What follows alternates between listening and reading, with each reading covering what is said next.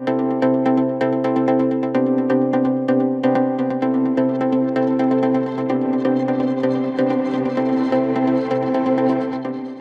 don't know how anyone could look at the situation in Congress with the 48 solid Democratic votes and the 2 rogue. One of them is doing what's called electoral, utility maximization, because Joe Manchin is a Democrat serving in a Trump state. It went for Trump by 35 points. So when you think about what that means, his electorate is like 70% Republican. Okay. And he's a Democrat and he has to win statewide. So he's not facing a gerrymandered district. He's facing not only a competitive district, he's facing the opposite. He's like the only politician on our side right now that needs meaningful opposition party votes to win. Sinema's a different story, right? And when you look at the leverage points to pressure these two, they're just very, very finite. There's not, what are you going to do? Jack their committee chairs? Anything that you do could push them out of the majority, and Judge Ketanji Brown Jackson would not be sitting on the Supreme Court today if it was not for those 2 votes, Manchin and Sinema. So they are still better than not having them. And, it's important, I think, to recognize the system is not designed for change. So let's just pretend for a second, same scenario, same Senate, same people, not Joe Biden. It's Bernie Sanders. Okay. What would he be able to do in terms of getting the filibuster nuked or legislation passed, given the scenario with Manchin and Sinema that Joe Biden could not do? And I mean, I'm not asking in a rhetorical way. No, and let me say before he does his Rachel summoned me. She wants to hear what I have to say, so I'm going to talk to her and I'm going to let her know exactly what I would have done. Besides my good friend Joe, I understand that people are frustrated right now, but if I was president of the United States, sorry about that. Yeah. If I was president of the United States, there's a number of things that I would do. Number one, I would definitely cancel student debt. And the reason I would cancel student debt is because we need to make public colleges and universities and trade schools tuition free so we can come to a 21st century economy that people are making living wages, having health care, universal health care, which is what we're fighting for.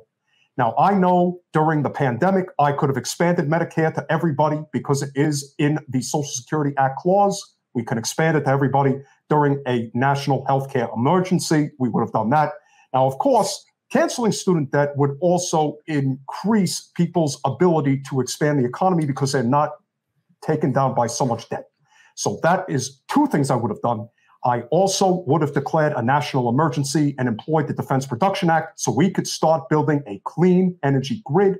We need solar fields, wind farms, geothermal plants, hydro plants, all types of plants that are producing. Plants, and you would also legalize cannabis, and you listen, I don't participate, and that's okay, but I would definitely legalize cannabis. There is no reason. Or decriminalize cannabis. Decriminalize cannabis. I could do that. I cannot legalize it, but I could decriminalize it. Can that be done by executive order? And not only that, but he could also be expunging and commuting 2,700 people that are incarcerated in federal prison right now on nonviolent marijuana offenses. And I definitely would do that because, let's face it, we have a for-profit prison industrial complex. We should not have that. What we should have is a fair and equitable corrections justice system.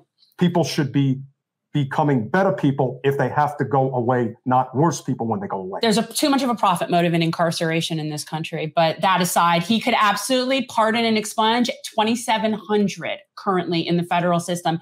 That's a lot of families whose lives have been completely destroyed for nonviolent marijuana offenses. Yeah, you don't have to tell me, dude. If I had it my fucking way, and I'm still working on this, would be running a national wedge campaign to make sure America's pot smokers know this one basic fucking fact, which they don't know. We think that they know, but they don't know. And that is, if you like pot, vote for Democrats. Okay? Pot, Democrats. Democrats, pot.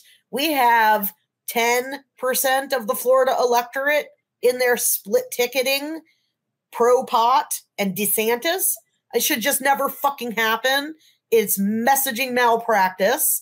By the time Democrats get their shit together on pot, the entire Republican Party will be running on legalization, okay? I mean, if I was the Republican Party and other than fascist crackdown, steal everybody's right to vote and put poll armies into the election headquarters, my theory to steal voters would have been what they're doing right now with non-white voters already, brand busting them and making them fearful of us.